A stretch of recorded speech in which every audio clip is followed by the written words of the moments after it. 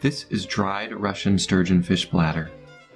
It is converted into fish glue that is then used in our instrument making. Sturgeon glue is stronger than traditional hide glue and has better working properties, which makes for a superior application. It sells for about $250 a pound. The sturgeon bladder is placed into a pan of distilled water. That pan is then placed on top of a pot that is filled with boiling water. This is called a double boiler.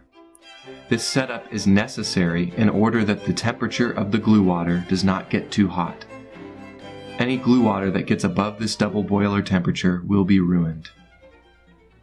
This is sturgeon bladder that has been cooking in the double boiler for 1 hour. It is being stirred the entire time so that it does not stick together or harden onto the sides of the pan. After 2 hours of cooking, the liquid is now a glue.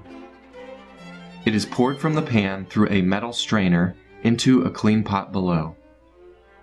The unusable bladder chunks will be left in the metal strainer and finished glue will be left in the pot. The finished sturgeon glue is poured from the pot into small plastic cups. The plastic cups get placed into a refrigerator and the glue gels and turns hard. After that, the small amount of glue is taken out when needed, emptied into a glue pot, heated, and then used as necessary.